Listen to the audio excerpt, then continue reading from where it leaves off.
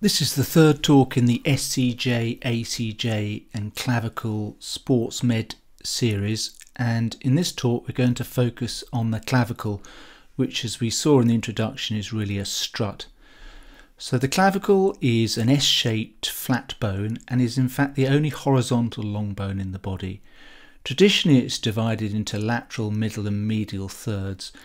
However, in practice it's much better to divide the clavicle into fifths. So there's the lateral fifth, the medial fifth and the middle 3/5.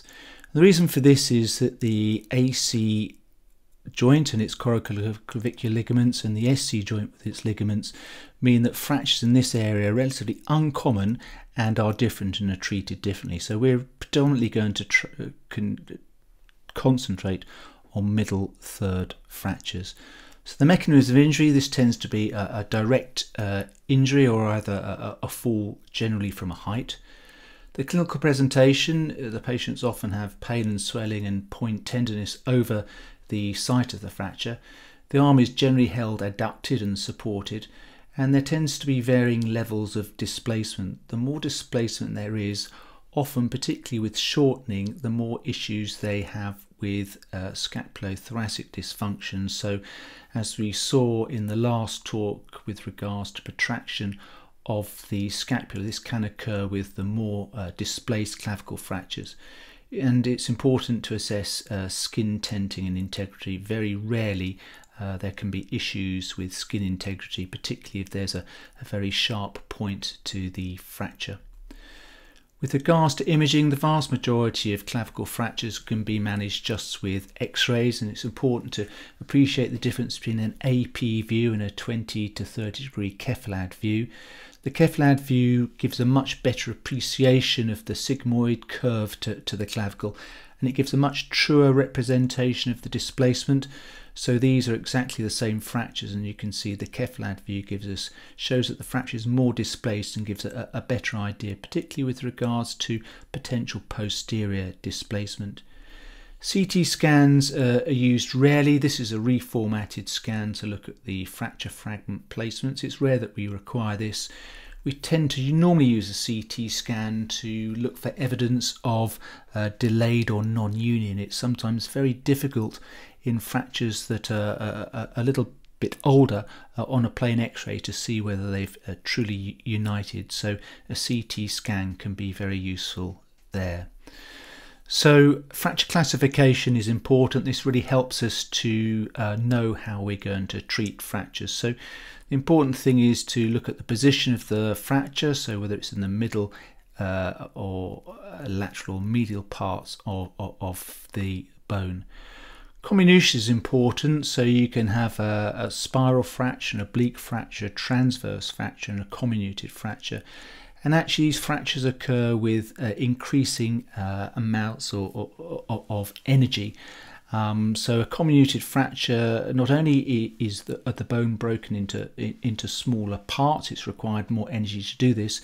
This often can have an effect on the surrounding soft tissues, the likelihood of this to heal and perhaps the requirement for surgery.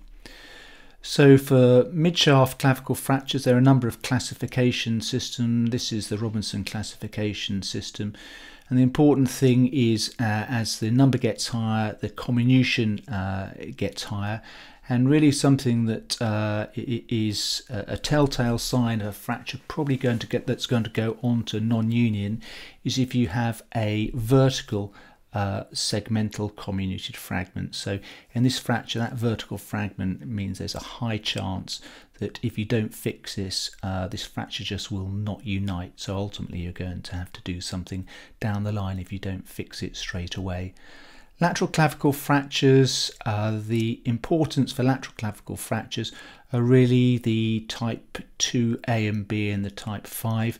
These fractures have occurred just medial to the coracoclavicular ligaments, or they've involved just the conoid ligament. So they're akin in a way to an AC joint dislocation, so that the medial part of the clavicle will have an unopposed pull of trapezius, so that always tends to get displaced. So type 2 and type 5 lateral clavicle fractures tend to have issues and go on to a non-union and require surgery.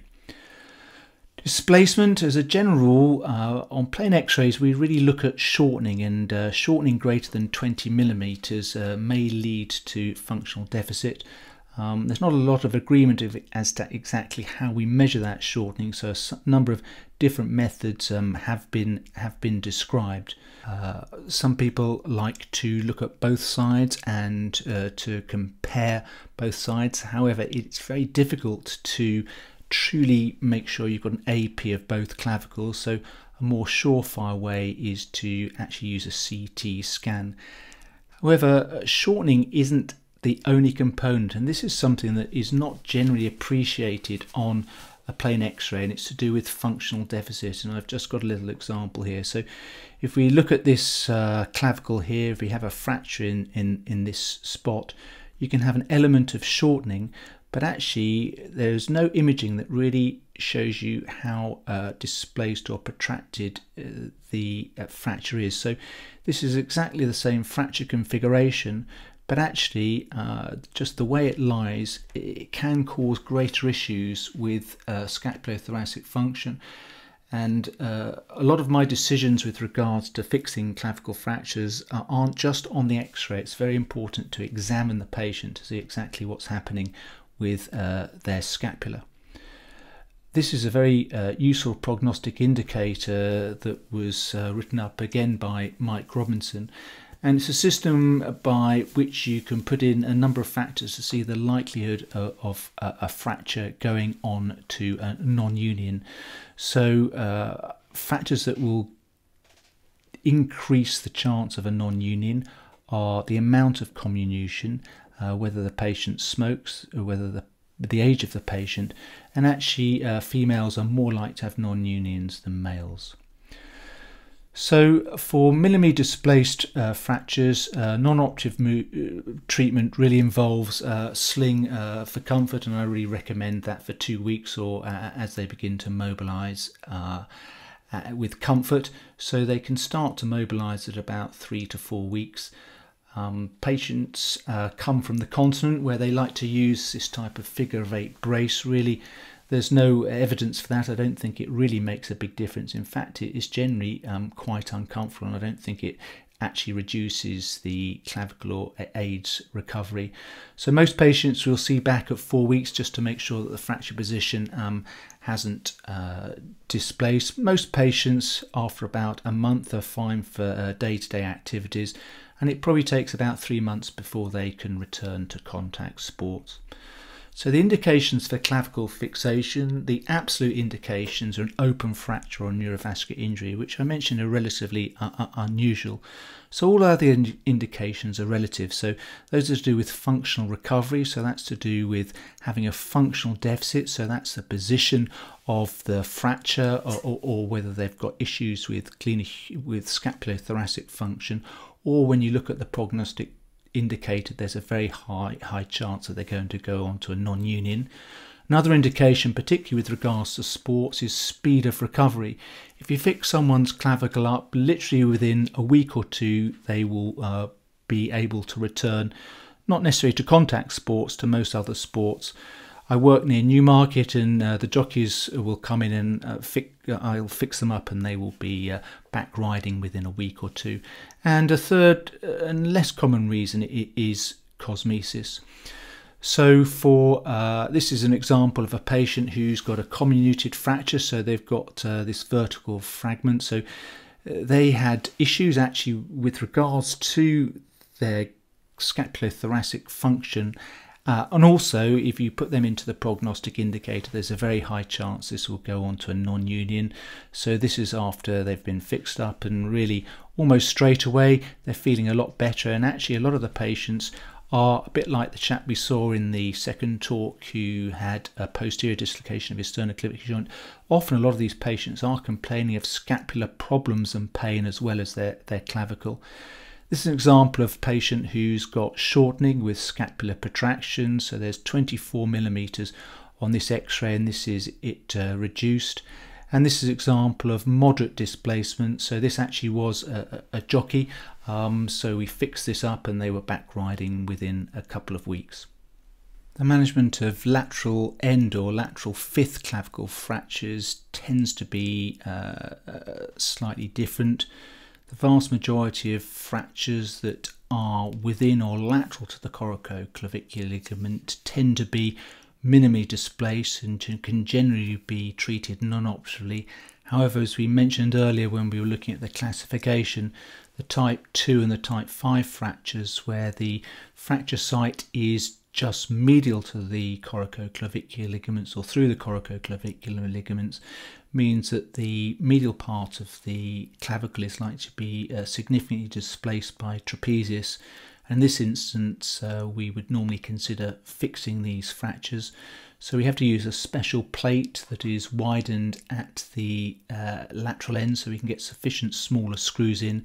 And as you can see where the arrow points, there's also a little anchor that's gone into the coracoid that's helped to reconstruct the forces of the coracoclavicular ligaments. The management of clavicle fractures in paediatric patients is very different indeed. The ability to heal and the fact that children are growing mean that we can accept almost any level of displacement, and in fact it's incredibly rare that surgery would ever be considered for any paediatric fracture. So this is a 13-year-old boy who has got this fracture. This is him back at the clinic at 5 weeks. Clinically, he says he's pain-free, he's got a full return to function, but he's obviously got a bit of a lump present. This is him at 3 months, and you can see that the callus has really formed and solidified, and at 10 months you can already see that an element of growth has occurred, so the fracture is disappearing, so he will have no issues with regards to functional deficit. If you'd like to see more videos and talks about this or any other aspects of shoulder surgery, visit my YouTube channel Cambridge Shoulder or my website cambridgeshoulder.co.uk.